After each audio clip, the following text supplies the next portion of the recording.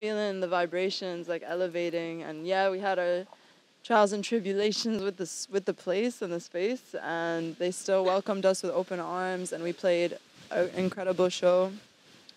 And fuck yeah, how did you guys feel about it? Bro, honestly, I have never performed in France. My mom is French. It was so sick to see people saying the lyrics to my songs in French, like they actually knew them. That was a really cool part for me in France. And to see, like, you know, Arabs in France are different than Arabs in, like, Canada and in America and stuff. And I love those guys, wallahi. It was a really cool show. I think it was like a unique experience. Like first, like it's just like we're grateful that like even the few people who like knew us or whatever, or the people who did know us, to even come out in the first place. That's like super cool that there's people in France like listening to what we're doing. But on top of that, like just like the fact that there's like a crowd that came to a venue with open ears to listen to something like something new and like take it in and become new fans. Like I thought it was cool. Like not many countries are like as open and willing to just accept sounds and just go to gigs to hear things like that. So it was definitely a unique experience and one thing that I'll like keep with me for the rest of my life. And also, what I will say, just one thing. Yes. We went. Marek, our manager, set up a studio session with the Fourth Act Coast the day before, and I think, wallahi, that was such a smart move because we really got into a vibe together. We made a banger. And yeah, wallahi, shout out Coast, what a legend. She performed with no shoes on, like she's just an absolute legend. So yeah, that was that was cool. The energies were aligned from the beginning, I feel like. Also, want to say, I love how this question will just drive the rest of the interview, also. But it's less of an interview and more of a conversation, I feel, which is important. And we're all conversation openers. I feel like in this era of artists, of, change and making an impact through music and art, we're tapped into this very special in-between where we can hold on to the traditions and the aspects of our culture that we hold high and that drives us forward, and also integrate elegantly with grace and high level art and quality music into the Western world, which once colonized our thoughts and ideals. Not to say this is some reverse colonization, because I don't even acknowledge that as a concept. That's wild. And I heard that word going around up in Paris, and I was like, actually, Reverse like, colonization? yeah, some like fans I was talking to after the show was like, they're calling it, like, there's so many brown people in Paris, they're calling it reverse colonization. I'm like, no freaking way. Like, that's insane to me. But there's no reverse racism or reverse colonization, and we are out here spreading our voices and music and love for the world, and finally being proud of our heritage in a fresh and innovative way, as change makers do. So yeah, we're hitting the stage one more time all together in London with Melik Polo and a few other amazing people that we connect with out here on the 5th Friday night. Let's go. It's lit. Okay, why don't you start answering with the next?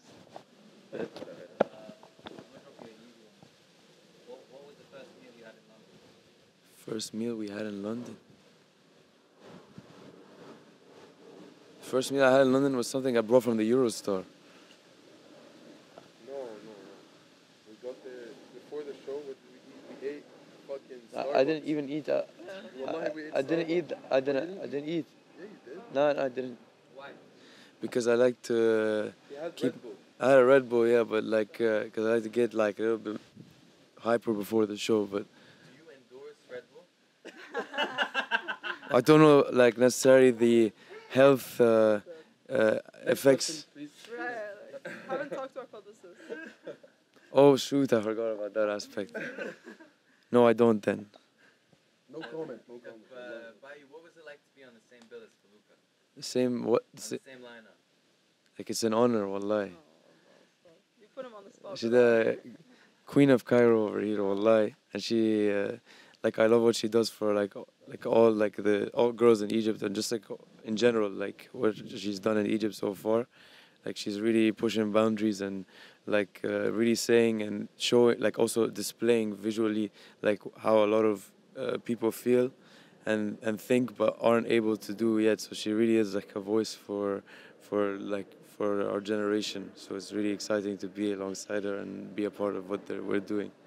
We were planning for tears on this And segment. That's so what I will say about Felukah is a lot of you watching probably don't know her personally. I didn't know her personally until maybe 5 days ago, and I didn't have a big sister growing up, and like I swear, no man, I'm not even kidding. Like it's like I want to run every life decision by Sarah, to be honest, for the rest of my life. And she's just an incredible person on a personal level, and it's reflected in her art because she's very true to who she is, you know. So for me, I'm gonna take Bayoumi's question. It was I've been on Felukah for a fat minute, and I'm so honored to like be able to like be a part of her world in that way, you know. And on that note, I want to return the gratitude and that feeling of abundance to these two and to everybody who openly supports, you know, peers, artists, you know, running in the same era of time and space. Like, we have to be together. We have to support each other, create music together, have conversations. Like, that's what we're here to do. And yeah, it's a blessing to be putting that all in motion in real time. Because a lot of this stuff is internet connections, right? And you see somebody on Instagram, on TikTok, you hear their music on Spotify through a playlist, whatever it is, and that'll do something to your soul on a connection level, on a deep level. But then sharing the space in real time and playing shows together and booking studio sessions, having a conversation like this out in the park and where we Stockwell, right? Shout out Stockwell and but yeah, when you're sharing that space, for sure, it just moves different magnitudes. Like, there's a ripple effect that we might not even know about in a few years, just how this moment maybe impacted a listener or somebody who looks up to any of us in a certain way. It's really, really special. So shout out to Mr. Saint Levant over here, Mr. Marwan. When I was walking here with Henry, we were talking about, like, you know, you're talking about how, like, online people see they end up feeling like, or they know this person through the art, they know this music through, like, the person through, like, the things that they put out. And the thing that, like, me and Henry discussed, like, that, like, is so great about Marwan is that, like, he speaks really, like, about, like, what he lives through, what he feels, like, what he thinks. He's like, you know, he puts his opinions out there, like, through his music. And, like, you know, that's what all great artists do, man. Like, so that's why, like, someone would listen to The Weeknd and feel like he knows his story and knows how he feels, but at the same time, they put it back in their shoes and they say, like, yeah, man, yeah, I should be talking to my therapist, my whatever. Like, we don't live exactly the same lives, you know what I mean? So, like, not everything, like, I hear from him necessarily, like, I relate to, but then, like, there's things I'm sure that other people are like, shit, man, this guy's really speaking for me. And so, like, that's something I learned from him, and, like, I'm trying to implement in my music too. But he's just a sick artist, and it's just sick to be around that energy all the time. Yeah, I'm like, sorry that I dodged that DM in the beginning. I didn't dodge it. I didn't even see it. And, like, apparently, like, months later, somebody put me onto your sound. Actually, Tara, shout out Tara also, who's not here. Fire manager was just like, you need to work with Saint Levant. I don't know how many times I'm going to say it. And I'm like, word. And I actually properly listened, and I'm like, yeah, okay, facts, that's respect. And both Saint Levant and Bayou, yo, like, both of you are tapped into something really special. And I would just say, continue to freaking do what you do, because authenticity is, like, the most promising thing. And if you can be yourself fully on stage, in the studio, with your friends, with your homies, with everyone you work with, it's just a certain level of honesty that goes so far. And that can change into anything, because you're honestly, openly experimenting in this life and learning new things about yourself. It's so awesome. And to not be genre bound as well. Like, my mind's on psychedelic rock while I'm rapping and giving bars, you know, in the studio, and my mind's thinking about jazz. And it's beautiful to incorporate different sounds into the sound that comes out of you.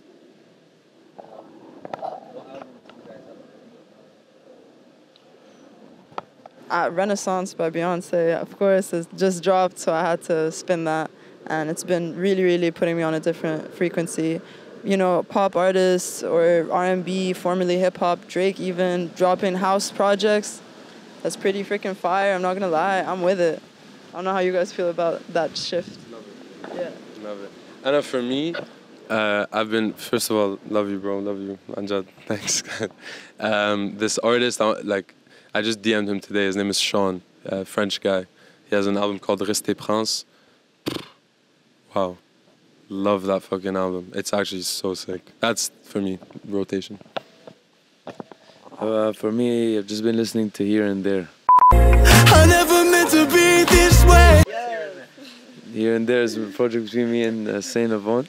It's gonna go crazy, wallahi. Like visually, aesthetically, musically, like the whole story, everything. I'm super proud to release it. So that's why, like, I've just been listening to it because it's just a work that I'm really proud of. No distractions. And yeah, man, I'm not trying to get influenced by outside, man. I'm on my own wave. That's valid, but don't you feel like you live in an ecosystem where you're constantly taking in and putting out? You're always taking, but like, you know, sometimes you gotta sit down and like see what songs are singing in your head. I was supposed to be in class on my A game, and my daddy doesn't understand what I do. Running 2 tracks loud like a haiku. Bro, Big facts. Lil Wayne never listened to any albums when he was working. Exactly.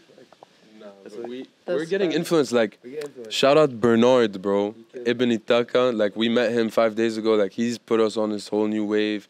He's teaching Henry a lot of things. Henry's teaching him a lot of things. Yef, bro. Josh. These guys are crazy. Paolo. Like, I'm just. Mustang. Yeah, craziness.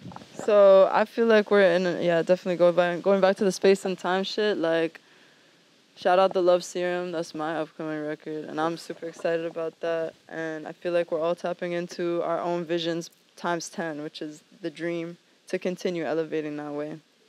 Next question. What are some of your peers that y'all been fucking with recently? Really look up to people you see in the same lane as you, who you want to collaborate with? So many people. Shout out Nadina Ruby, definitely making waves.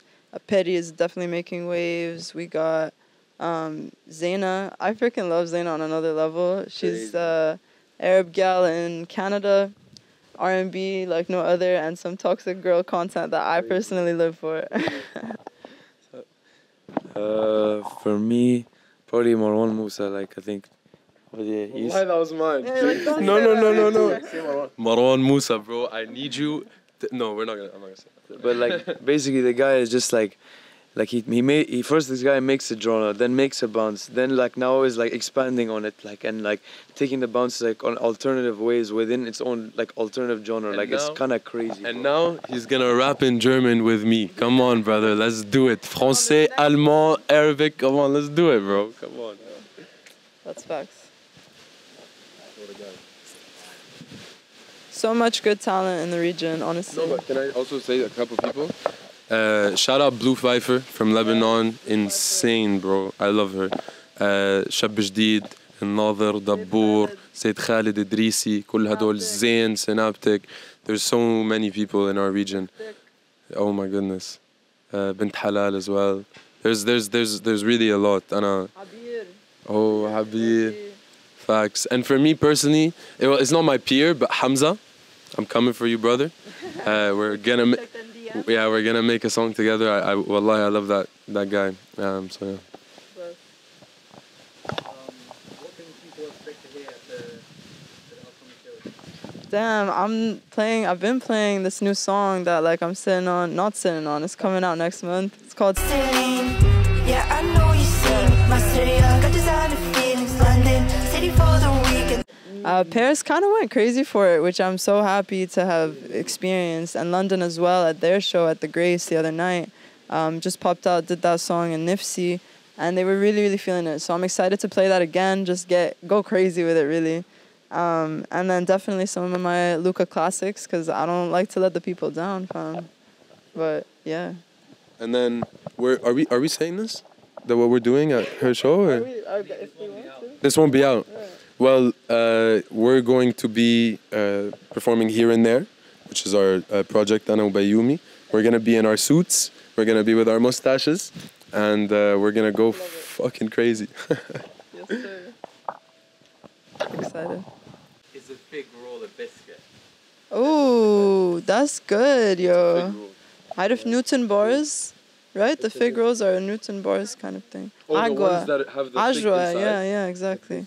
That's a good question. No, because it's like soft. No, but on the outside it's breaded, I think. But it's like a cookie. I feel like a biscuit is you have to crunch into a biscuit. I feel like I've known some soft. No, you guys, what about biscuits like the American biscuits that you have for breakfast? Because that's a biscuit and that's soft. Okay. Yeah, that's fine. But relax, because what kind of biscuit are we talking about? Because in America it's different. Like it's like chips. Talk about Are we talking UK about biscuit. fries or are we talking about chips? But like shib is. biscuit. Oh, UK biscuit. I don't know what that means. It's a cookie. Well, you can't say biscuit, UK biscuits, it is a cookie. What now? You complicated everything by 1,000. Next question. Oh my God, yes. I would say no though. It's not a biscuit. We got a lot of good stuff. Fuck. Yeah? Fig rolls. Oh, the sun is coming in. What's something shit that you've come across in London? What's the shittiest thing that's happened in London? I feel like people. I know. I don't want to talk down neither. But the tube situation on a Saturday night is not pleasant. That's for sure. And also the Victoria line is hot as balls. Yeah. What's up with the AC? Oh, can we get that fixed? But London's been amazing Great energy though. Like fuck. We both just like switched. yeah, you're like great city. Allah. Yeah. I feel like this is good unless you have like maybe one more question. Keep going, man. What do you forget to do the most? Forget to do? Damn. Count my blessings. Like, I just be so caught up in reaching and dreaming and yearning that, and it's so important to dream, but if you don't recognize the beauty and the abundance that's around you, you can never elevate to the next step and reach for more. Like, you already have everything inside of you and around you. So, tapping into that for me. I don't want to answer after that. It's like a forfeit. I'm with her. That's fine. Yeah. What's a game that no one can beat you at? I don't be gaming like that. So Ping pong, ping pong. Oh, I'll fuck wait. anyone. Wallahi, I'll fuck anyone. That's a game. FIFA? FIFA. Shout out FIFA for my personal reasons. Wallah, I played. I whip my ass. Destroyed. Okay, يلا خلص. Cool.